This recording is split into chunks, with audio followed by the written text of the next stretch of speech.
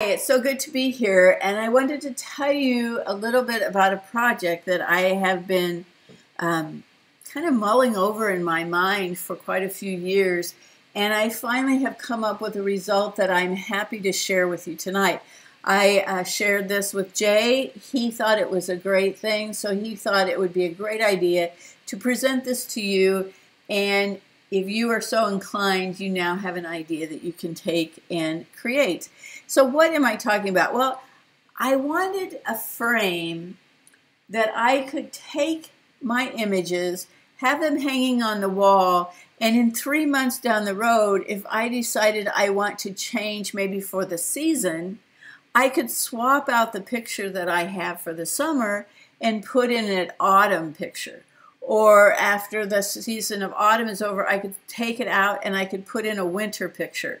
Or maybe it's just that you have a picture hanging, it's been there for a while, and you want to trade it out for something that you've just recently taken and it's just very easy to put in place of one that you've had for a while. So what I did is I tried to come up with an idea of how to do this. And it took me several iterations to come up with the result that I'm going to share with you today. And I'm pretty satisfied with the way this works. So what I wanted was something that was easy and quick to do. I didn't want to go to the hassle of opening up a frame, taking out an image that was behind a mat, repositioning it, putting it, making sure the glass is clean, putting it all in there. I would never have done that on a seasonal basis, like I just mentioned. I would not walk up in 3 months and say, okay, now I'm going to replace it with a fall print, and then I'm going to come back in 2 more months and I'm going to put in my winter print. And I just wouldn't do it. I know I wouldn't do it because I haven't done it to this point, and I can do it easier probably than most people because custom framing has been my business. So I wanted to be quicker and easier than that. I wanted to look current with the styles that are out there today. I didn't want it to look like they had the ability to be changed. I just wanted it to look as though it was a permanent mount on the thing, and then it just could have been changed easily without anybody knowing that there was the ability to do that. So I didn't want to see any of the mechanics of the thing. And I needed that cost to stay low. So my first project on this was to create a gallery wall in a room that I had. I had a big wall.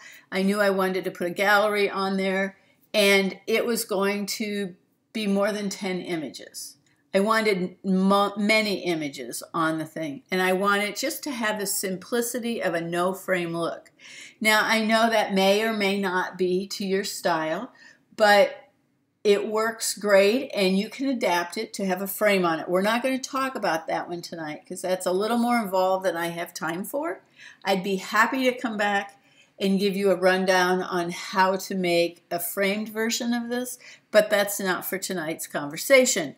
So how did this kind of start? Or I've been looking for, I should maybe say, I've been looking for something to achieve this look and to get an idea maybe from somebody that had already invented the way to do it. And I was just not finding something that I could replicate. I did find exposure prints about, I don't know how long ago, 5, 6, 7 years ago. They came out and I was getting ads on my computer all the time, and I saw them and I was really interested in trying them. At the time, I just didn't have a photo that I was saying, oh, I want to spend whatever the cost was to have this put up on the wall. I just wasn't ready to commit, basically. But I did like the idea of how these exposure prints were made. And exposure, as you can see, is spelled a little bit different. That is the company name. And but I did like it, and it was something that you could change. It did exactly what I wanted. It was a frame that had the ability to have the picture swapped in and out. And when you purchased it, you purchased the starter set, you get the frame and the print, and then after that you just had to buy a new print to put on it. So it did what I wanted it to do. The downside for me was that it didn't come small enough for me to do my 10 pictures or more collage. But I wanted to try one, and I wanted to double check to see if I could replicate it. I didn't think I could. I still don't think I can, efficiently at least. But I ordered one in, and I think they're quite lovely. I do like them. Jay is, like I said, is going to show you these just a little bit more detail, tell you a little bit more about them in a few minutes. I've got a couple of websites where you can order them from. And since I have ordered them, I like them. Jay ordered them. He liked them. I'm telling you that it's a good quality. You don't have to stress about either one of these companies. You will get a nice product. And if you send them a nice file, you're going to get a nice product back. I will tell you, Exposure is coming from Europe. I didn't realize that when I ordered it, but it is. No big deal, except for it took just slightly longer to get here. And Bay Photo is coming out of San Francisco. Anyway, I started with these, and I really like them. And so I don't have a photo of them here. Maybe I can get you a photo soon. Jay has the product right here with us. You can see it. And so let's see, now what do I do? The smallest I could get that Exposure print was 16 by 16. And I did order two 16 by 24s, which are great, but I don't have room for 10 16 by 24s. So I needed something smaller. It didn't come in something smaller. I needed something that would coordinate well and look good together with the Exposure prints. How was I going to do the rest of the project? And I had also on Bay Photo, I was looking through their options because I don't live here anymore, so I don't have Camera Corner as a source, an easy source, we'll put it that way.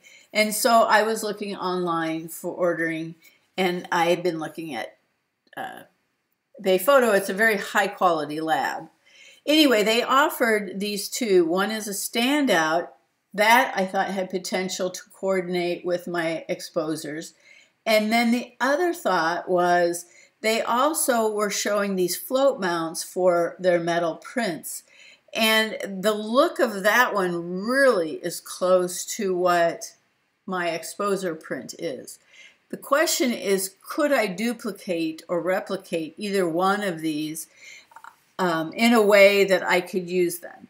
And I knew that the standouts that I could. Now those standouts look sort of like a little box, and on the top lid of the box you've mounted your image. And so that box though is made out of wood. It's not a solid box, as you will see when I show you the inside framework of what we're doing. The metal float mount, or the metal image that has a float mount attached to it, if you can make out what this image looks like, it's a print mounted on metal, which we don't need. The metal part of ours won't be metal.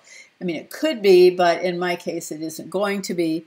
And then they've used a metal frame, they've used a metal frame to attach to the back of the print, and that's how they hang it. It's a great system. The metal frame is got a flat top, so it adheres nicely to the back of that print. However, a metal frame, which we could get and duplicate this exactly, it's a custom frame, so it's expensive. And it doesn't fit into my low-cost scenario of my project.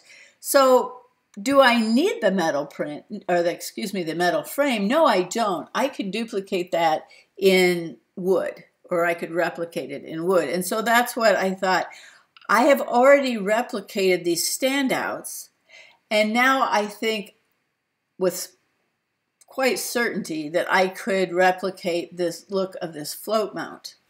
So how am I going to hold my print to the frame? Because in these situations, this company has glued them down.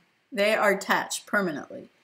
So the wood piece that's holding, or whatever piece that's holding the print flat to the frame in the standouts or on the metal thing, they have been glued in place permanently.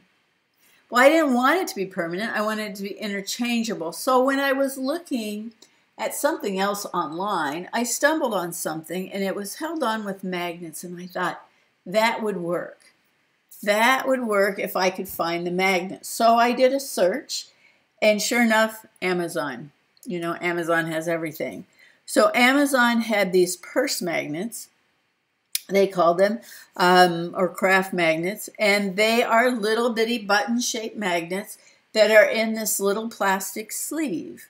And they were inexpensive. I could get 32 pair for $13 when I ordered them. And that's enough, 32 pair, that's enough for 4 corners 8 times. So I had 8 frames worth of magnets. I needed more than that, but I thought, let me try this for the first run and make sure it works, and that those magnets are strong enough to hold my images to the frame, which they were, no problem there. So I ordered these in, they came right away, and here is the collage that I created. So the 2 largest ones, the bear and the heron, those are the exposure prints. And all the rest of them are the ones that I made to go along with it. I think it works. Now, did I need to have 2 different types of frame, the flush mount and the float mount? No, I didn't, but I did. I don't need them. They could have all been floats, or they could have all been flush mounts, but I didn't do it that way. And really the reason I didn't was, as I make this presentation, I told you I found those 2 systems, which I did. I found the standouts and the metal float mounts, and I did find them, but I didn't find them in order. I thought I would do those standouts first. That's where I started. And then I got to thinking about it, and I got to thinking, I could make these float mounts like those other ones I saw. And so I thought, I'm going to continue now with the float mounts. And so I have a variety of both styles. But I think in retrospect, I would have just done maybe all float mounts. They're much easier to produce because you don't have to have the exacting size of the print and the frame. Those have to match exactly. And with the float mount, they don't. So the float mount is much easier to produce. So therefore, I'm going to tell you how to do the flush mount, and then I will explain the difference for doing a float mount, and you can make your own decision if you choose to do these. So this is my collage, and I'm quite happy with the gallery that it created. And here's a side view. So here I do have these 2 styles, and this is these 3 along the back. There's a couple more here, and some out of frame that are the standout style, the flush mount style. And then you'll see that this big one and this other large one over here, these are the exposers, and they have a float type system, so you can see you're not seeing what is holding it away from the wall.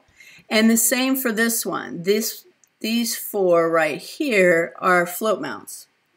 And so they really replicate the look of this exposer quite evenly. So from the front, you don't know immediately that they're not the same mounting system. So if I were to do it again, I think I would probably make them all float mounts, but that would be totally up to you. So before we go into how to create these frameworks, I bet I have a lot of people out there listening to me right now that are saying, I don't do woodworking. This is a waste of my time because I can't do it. Well, I don't think that that's true. If you like the idea of this, I'm going to explain to you how to actually make them. But if you don't have the ability to do the woodworking part of it, I've come up with a few ways that you can create them without having to use wood and saw. And these are the supplies you would need. You would need some sort of stretcher bar. So they make stretcher bar, they sell stretcher bars by the piece or by the pair for you if you were to do a stretched canvas. Say if you were an artist, so they sell the stretcher bars for art canvases. So you could buy those, and they look very much like this particular piece. And here was another company's stretcher bar and their pictures, and I chose these because I thought it really shows how they go together. And then these are the canvas style, so they are about 1.5 inches wide, and this particular one is 3/4 of an inch from the wall, which is the depth that I used on my collage or gallery. And the way they fit together is they have this kind of end on them that is mitered, and then it kind of is like a finger that slides together. And then they hold that joint fairly tight. You can glue it up. They make wedges to hold in there to really snug them tight. And but like I said, I would probably, if they were mine, I would throw some wood glue on the corner of that, which you could buy even if you weren't a woodworker. And then, but like I said, they're about 1.5 inches this way and 3/4 of an inch deep. So 3/4 of an inch deep here. These are the stretcher bars for doing needlework, maybe needlepoint or something. You can see there's a frame made here. These are a nice quality wood generally. You can see them in the package before you buy them, and then you'll know. What I found that a lot of these art canvas ones, they're not going to show, so they will finger joint a lot of the woods.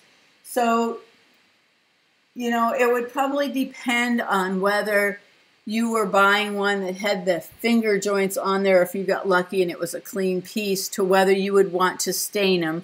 But I think if you were painting them, you would not notice those finger joints so much, so you could probably use either one. Usually I think the wood is a little bit nicer on these needlework style. And the needlework style generally are little squared ones, so it's 3/4 of an inch by 3/4 of an inch. It will work great, so not a problem there. But what you do find is on the corners where mine will have like a miter cut, or maybe if you were sawing them, you would have a butt joint or a miter cut. These have a finger joint at the corner, which, you know, is fine. Just, you know, get it smooth and paint it. You're not going to see it much anyway, particularly if it's painted. But that is, and if it's a float mount, you're not going to see it at all anyway because it's hidden in behind. The other thing that I use wood for is to make these corner pieces, which you'll see coming up here. And again, I suggest you buy wood lattice pieces to cut and use as this corner mount. But if you don't do the woodworking part, what could you use? Well, I think foam core would be a really good substitute. Is it as tough as the piece of wood? No, but you're not going to rough and tumble with this anyway. So I think if you use this foam core, you could substitute it for the lattice piece. And you'll see down the road in my explanation where it is that I'm talking about. But I wanted you, so I don't lose you right at the beginning of this presentation, I wanted you to know that even if you're not a woodworker or you don't have a woodworker in your family of friends, then you can still achieve this project if you chose to. So for those not woodworkers, you know, besides this scenario, you could see if you have somebody down in your family list that would do it for you. A spouse, friends, family, neighbor, somebody that likes to do woodwork, that would be another option. So what do we need? Here's a supply list of the things that we're going to need. And aside from the list that I just gave you for non-woodworkers, for the people that are actually going to do the woodworking behind it, let's talk about that for a minute. You will need a 1x2 type of wood. If you're going to paint them, pine is certainly adequate. You don't have to have any fancy wood. So pine will work if you're going to paint it. And for the most part, I spray paint it, but you could certainly brush paint it if you chose to with paint that you have left over from a room or a craft project or whatever it is. There are other woods available. Menards, I believe, has pine, and I always go for the choice cut pine, the stuff that doesn't have as much knot holes, it's not got as much ugliness to it. It's a prettier wood. You're paying a little bit more for it. It's still a pretty cheap project. Go for the higher quality pine. Or if you choose, you know you're going to stain it, or if you can't get pine, because I just had a hard time getting some pine. I couldn't get it because of the supply chain issue that we're going through right now. So I opted for a different type of wood. Like I said, Lowe's carries pine and oak, I believe. And then they have two different grades of pine. That's why I said choose the higher, the more premium type. Menards has a lot of options. They have oak and maple and aspen and poplar and pine. I will say I don't like their pine as well. So if I'm going to use pine, I go to Lowe's. If I'm not going to use pine, I go to Menards. And so anyway, you have that. So you'll need your 1x2s. And then you need some sort of mounting board for your print. Now, I've got this on the list, and in the next frame I'm going to tell you, but if you don't have to mount them, don't do it yourself. So I'll get back to that in a minute. But if you're someone that's going to be mounting your prints yourself, you need a hard board, like it's a wood, a masonite, or you could use foam core, particularly on small ones. Foam core and a big print don't really go very well together because they tend to want a bow.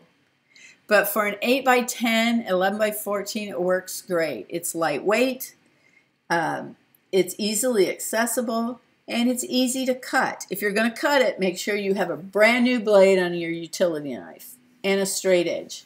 And if it starts to catch, you need to start over. Your blade is not sharp enough. We need a 1/4 inch thick type of board, which I suggest lattice. It comes 1.5 wide by 1/4 inch thick, and it works great.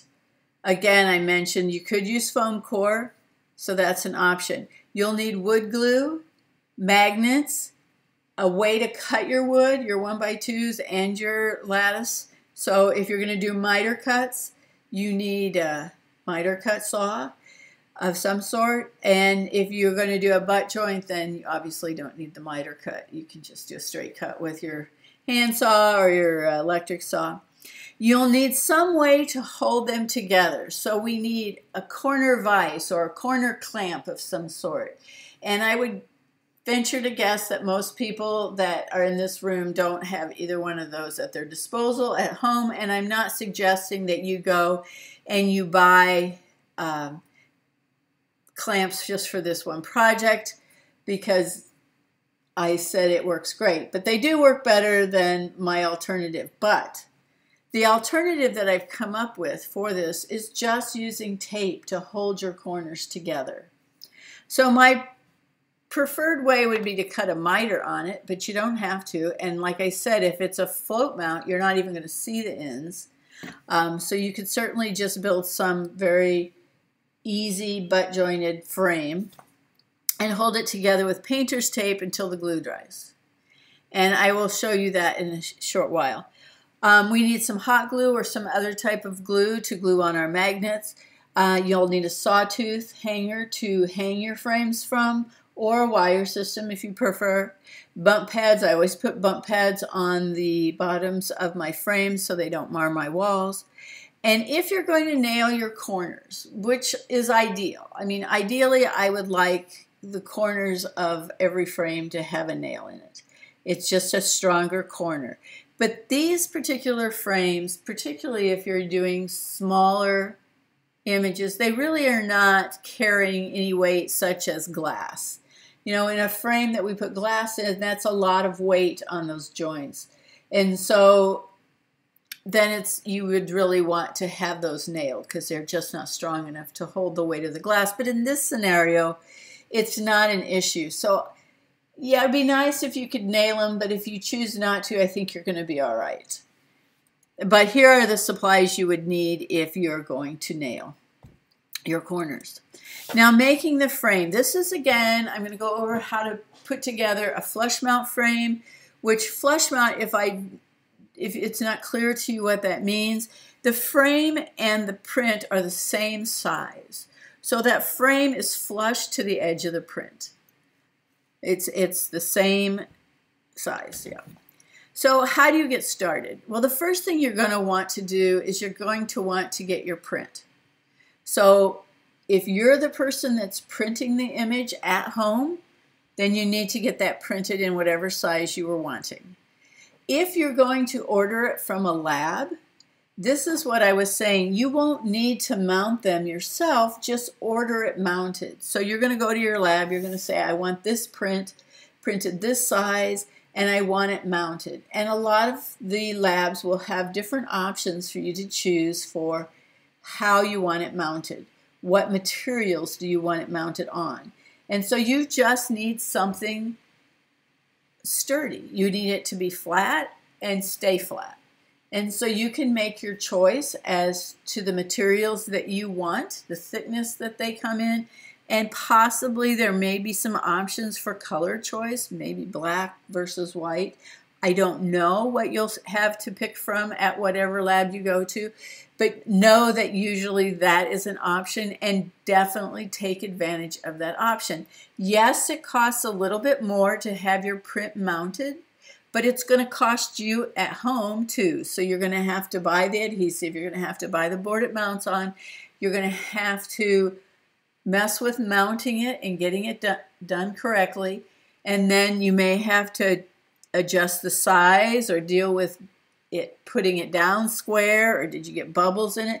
So by all means, if your lab offers to mount prints, take that advantage and use it. Then once you have your mounted print, now you need to measure it. Did you order an 8 by 10? Okay, but is it really 8 by 10? That's the question. Is it supposed to be 8 by 10? Yes, but is it really? And that's what you want to double check on. So measure all areas, both sideways and up and down.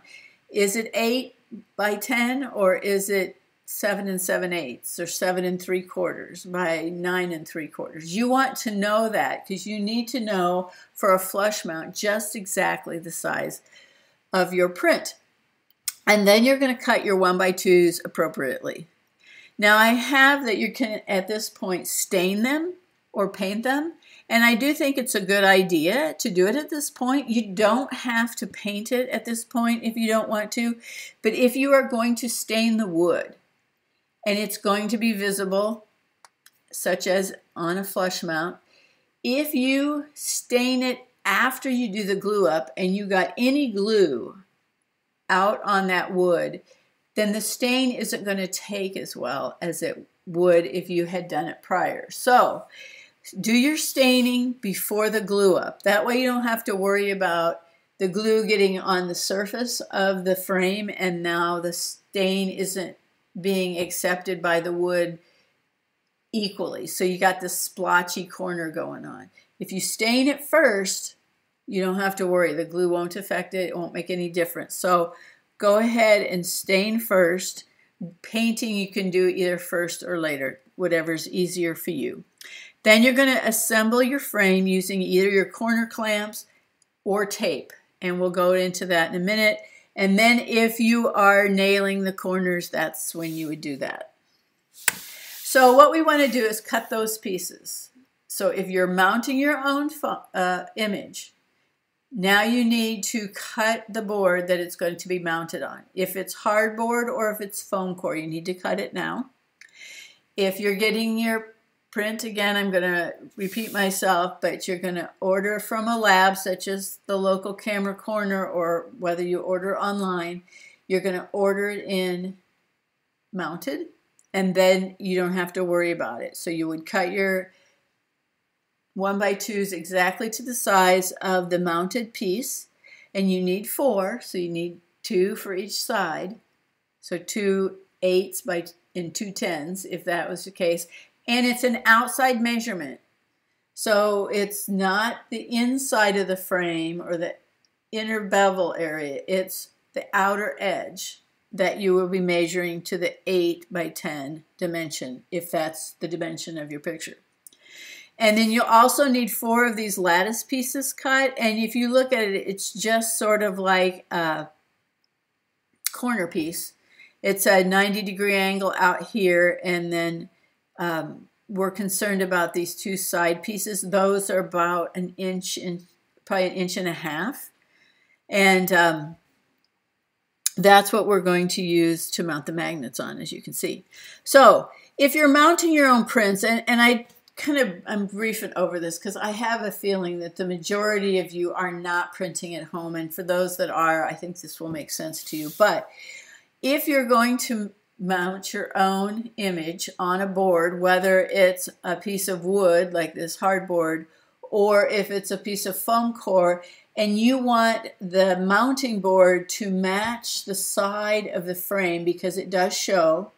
So if your frame is going to be black, then you would want the edge of your mounting board to be black if at all possible. Now, if it's like this one, it's gray, I wanted the edge of my mounting board to be gray. So what I've done is I had some gray craft paint, that $1.50 little jar of craft paint, and I simply painted the edge, and then I came over to the face of the mounting board just a little bit, just to be cautious, to make sure that everything was covered that might possibly show. The thing that I want to emphasize here is that you want to make sure that you paint these edges before you mount your picture. You don't want to wait and then think, oh, I should have painted it, because now it's a pain to get it without getting paint on your picture itself. So paint them before. Also, please realize that if you're going to buy foam core for this purpose, you can get foam core in white or in black. So if black is a better fit for you, then get black foam core to mount on. You can also paint the foam core. I don't think I would try painting it with spray paint. I think it might eat away the foam in the middle, but you could test it and find out. But latex or craft acrylics, those will work fine. Now we're going to assemble the frame, and I have corner vices because I'm a picture framer by trade, so I have corner vices available to me.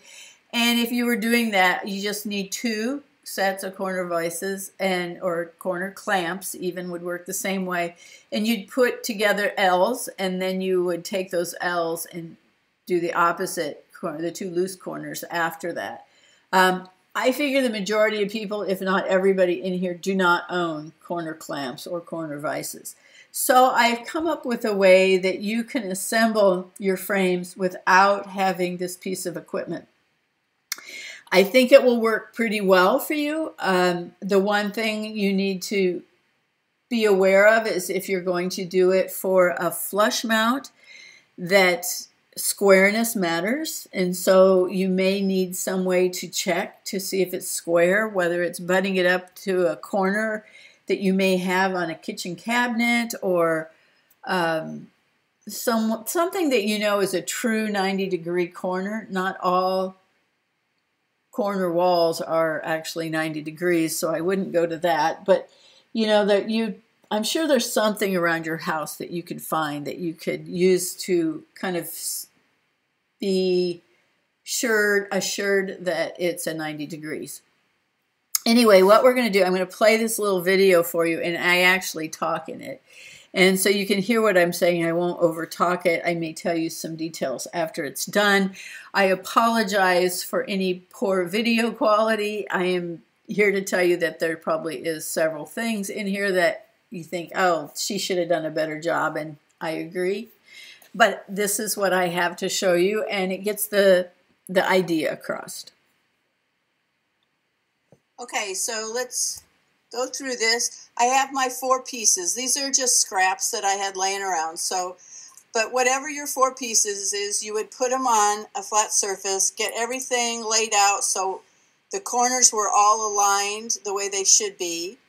And then I put tape on the corner of each corner. So you can see there's tape here and here and here and here, and these wrap all the way around. So I've lined them up, got my corners matched up nice and pretty, and then this one has tape on it, but it's only on the one side. So at this point, I would open it back up or set it on the edge, and if you open it, it'll open sort of like a book.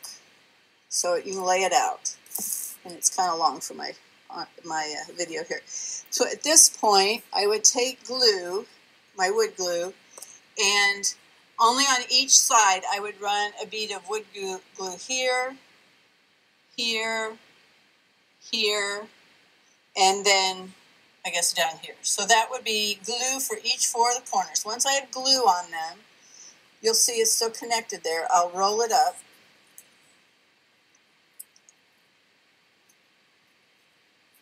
And lay it on a nice flat surface. If it gets glue on it, you can clean it up. Mine, I would have a piece of cardboard under. But anyway, I would get those all snugged back up so they looked good.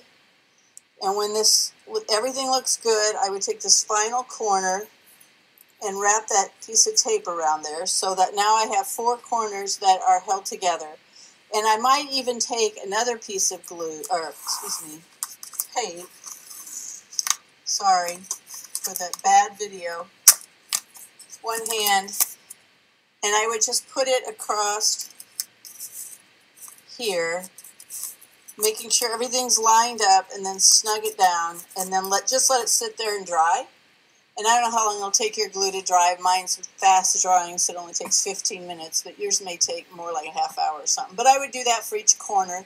Generally speaking, I would nail it.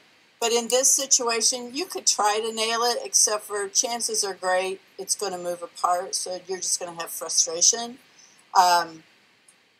You might wait till the glue dries and then try to nail it, but I just don't think you need nails probably in this situation due to the fact that it's not going to have any weight on it at all. But if you choose to do that, one nail probably in each corner would be ample. So there you go. So now that you've seen that play, I thought I did a pretty good job of explaining how you do it. So just to maybe iterate a few of the other ideas is I would make sure that when you feel those joints, those miter joints in this case, that they're smooth so that it's a nice smooth fit. And if you notice, as I kind of squeezed that one in together, they did come together a little bit more. So maybe I could have put another strap of tape on the right end over here where I could have brought it from here to here and here to here. When I had, you know, two hands to do it will be much easier than I was holding my phone to video the thing and trying to do it all one-handed. That was a little bit of a challenge, to remember to keep everything in the frame and to try to keep it steady instead of bouncy. But I did the best I could. I think you get the point of how to do that. And so it's ready to go. And so this would be for a real long kind of a panoramic style frame or image. Okay. Whoops. Okay, so if you're doing that taping method, and you're doing it for a flush mount, that was kind of probably going to be used for a float mount. But if it were going to be used for a flush mount, I would want to make sure before that glue had a chance to dry that it was kind of square. I mean, it looked square, but that doesn't mean that it was. And what do I mean?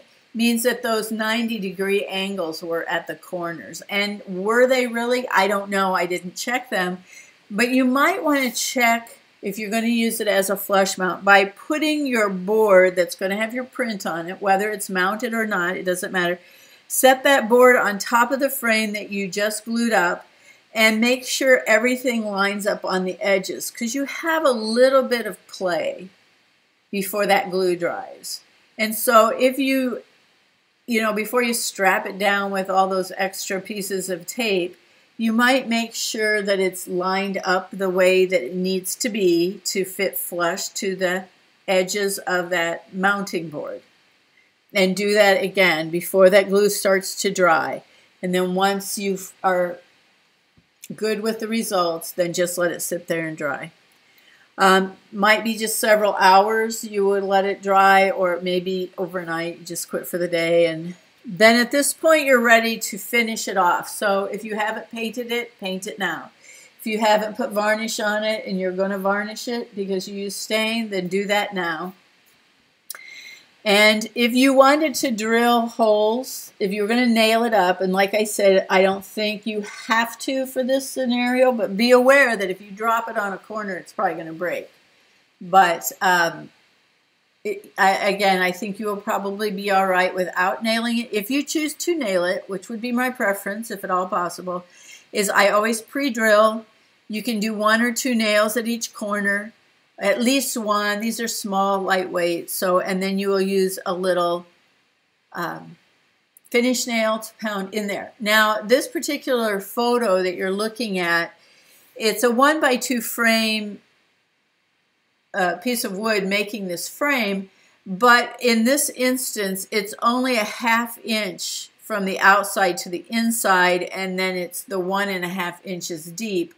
When I make mine for my collage, I make the 2.5 like lay parallel to the surface. So to the table that I'm working on, to the wall, it's the 1.5 inch wide or the 2-inch side.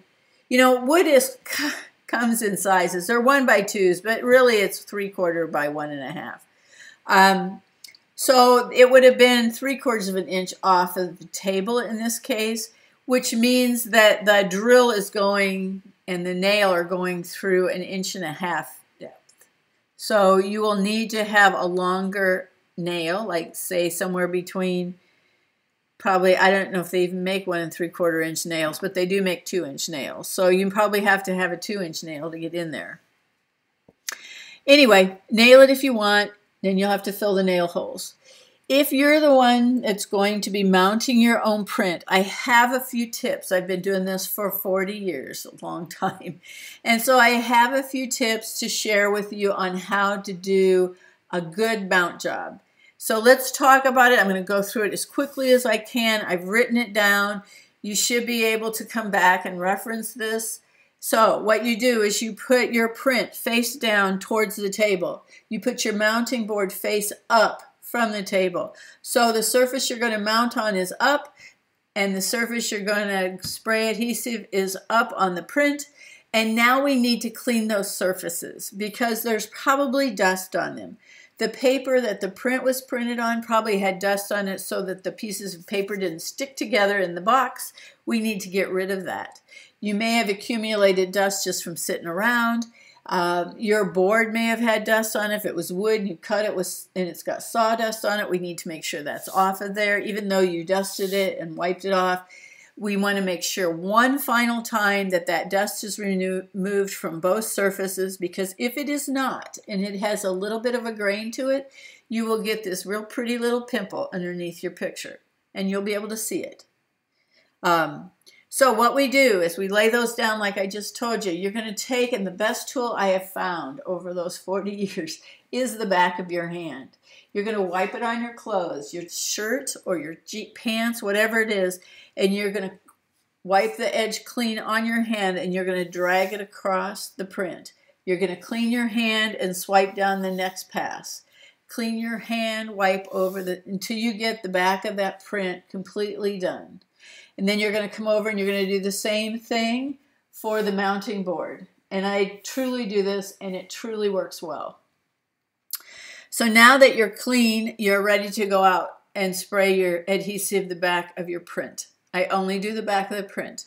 I have a box lid, a large box lid that I have had. You could take a large box, cut off the top, just have about a 4-inch deep side piece on it. I take it outside. I put a piece of clean, I use craft paper, brown paper, in the bottom of it, but you put a sheet of paper on the bottom of it, and we're going to put the face down of your print into this box. I do it outside. I don't want to overspray in the house. I have to be very hard pressed in the middle of the winter to do it inside. I wait for a day that's decent to do it outside if at all possible. You're only out there for a matter of a minute or so. And so I will do it outside if possible. If it's super cold, obviously I don't. But most of the time outside, I don't want that mess in my house.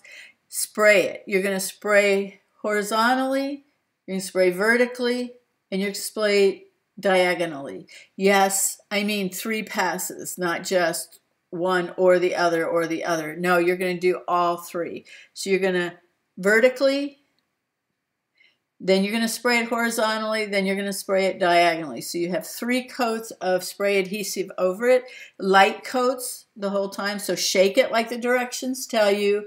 Spray the light coat on the back. You're going to bring it in once it's coated, and then worry about picking up your mess here in a few minutes, but you're going to mount it right away. As soon as it's tacky, read the directions on the can. I feel that photo mount spray is a good spray. I've used it for years. It's available at Michael's, possibly Hobby Lobby. You're going to hold it on the top edge, and you're going to line up your bottom edges first, kind of tack it down, and then hold it up at the top, and then you're going to start using your hand to push it down as you go, letting out as much air as you can press out as you go. You don't have to seat it really good. You're just, this is a quick once over to get it down. Once it's in place, we're going to take and cover it with a clean piece of paper. So we're going to cover the top of your picture. We're going to protect that face, and with clean paper, and then you're going to, from the center, radiate out with a squeegee type motion. Use a credit card or a brand new, smooth as can be spatula. No rough edges at all. So whatever you use, it needs to be smooth. It could be a piece of cardboard that's cut, about a 4-inch wide piece. And you're going to hold it at an angle, and you're going to press as you move across. I think a credit card would be better than a piece of cardboard. I don't think it's strong enough to hold up to the pressure. And you're going to give it several passes, horizontally, vertically, diagonally. Make sure your edges are all done. What you're doing is really seating that print into the glue and onto the mounting board. You're getting a nice firm adhesion. What I will tell you is if you get a kink in a photograph or any material, you can still mount it. It will never go away. Kinks cannot be taken out after the fact. It's there, you did it, it's going to show. But you can still use it, and it will still glue down.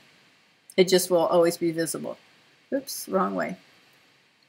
If you need to trim it afterwards, turn it upside down on the cutting board and trim away the edges with a super sharp utility knife. Get a brand new blade for this project. You'll be sorry if you didn't. Okay, let's talk about adding magnets. Let's get on with this show. So the way I add magnets is I turn my print upside down. My mounted print is upside down on my table. I will lay the frame over top that mounting board, and up in the corner is where I'm going to glue my magnets. Please realize that magnets have 2 sides. So you've got 2 magnets for each corner. They need to attract each other, not repel. So there's one way they'll go together to attract, and then the other way is going to repel. If you glue the wrong side of the magnet up or down, whichever the case may be, then you may not be able, your magnets may not work. So you need to be aware of this before you adhere them to the surfaces. How do they need to go together? You do not remove the sleeve either. You leave the sleeve on because the glue will hold the plastic better than it will adhere to the metal. So you'll see a big picture of the magnets. This is what they look like. One side is gold of mine and one side is silver. I know that the gold silver side, they need to go together. Gold needs to touch silver to attract. Double check yours to see if it's the same. If I do silver to silver, it doesn't work. It repels. You can't get them to stick. If you do gold to gold, it won't stick. So it has to be gold to silver to stick. So that means if I have the silver side up, on my mounting board, then I need to have the gold side down towards the new magnet when I put it on that little corner piece. So if I see silver, like in this picture, they're both silver, they're not going to work. That's going to repel each other. I need to, before I adhere that one up to the corner, I need to turn it upside down so that the gold side is showing, and then this silver side is up on this piece of wood, and then they will work. Double check yours to make sure that's true. So I'm going to go around, I'm going to put a magnet in each corner. I'm going to glue it in place. I'm going to make sure I've got the right side up. I'm going to then glue a magnet up into the corner of each one of these little corner braces. And I'm going to adhere it. I'm going to click it on top of that magnet. It's going to suck right down, and chances are it's not going to be tight to the frame. So I'm going to have to push it towards the frame. Make sure your outside frame and the outside of the mounting board are still lined up. Make sure you snug that up into the corner, and then I'm simply going to run a bead of glue after that's nice and straight in there. Glue here and here. And when it dries, it's cool, it dries, it's ready to go, it's done. And so if you've done that to all four corners, it's finished. All you have to do is add your sawtooth hanger and your bump pads. Now I turned one over so you can see the back side here, and you can see that bead of glue here. You can't see this side because of the angle, but it's glued on both sides. Here's the bump on that I've put on. I haven't filled my nail hole yet, but I did. And then there's a sawtooth hanger up here. Now I decided to go ahead and open it up. So I removed the picture from the frame, and here you can see the back of the print with the 4 magnets, and this is the front of the frame with the 4 magnets. Now, why did I have to go to the hassle of mounting the magnet on this piece of wood and back there instead of just popping it up here on the frame where it would be much easier to do? Well, because I want this to sit tight on the side. I want that mounting board to just blend right into the side of the frame, and because of the thickness of the magnets, you can't set them on top of that wood, or there would be a gap of about 1/4 of an inch. The 2 magnets together plus the 2 plastics are probably at least 1/4 of an inch, and I don't want to see them, number one, because they're not attractive to see from the side, and I also wanted it to be cinched up to the frame. So that's what it looks like on the inside, and then all I would have to do is either put it back on if I choose to rehang it as it was, or bring in another picture that's been mounted, and then I would just need to figure out how far in to place my new magnet on my new print. So I will have to have some magnets on hand for the next set of prints that I want to put on these. And I will just check. It's like, okay, if I measure over here, that's 1.5 inches and 1.5 inches down, that I know that my plastic sleeve needs to be maybe just a slight bit farther over than 1.5 inches, so that I don't catch it in the air when I put it down. It's not too in the way where it would catch on the wood frame. So I told you that they essentially are the same, flush mounts and float mounts. The only difference between the two is on a flush mount, the frame that you're mounting on is smaller than the print area. So it's easier because I don't have to worry about my mounted print being exactly the same size of the frame.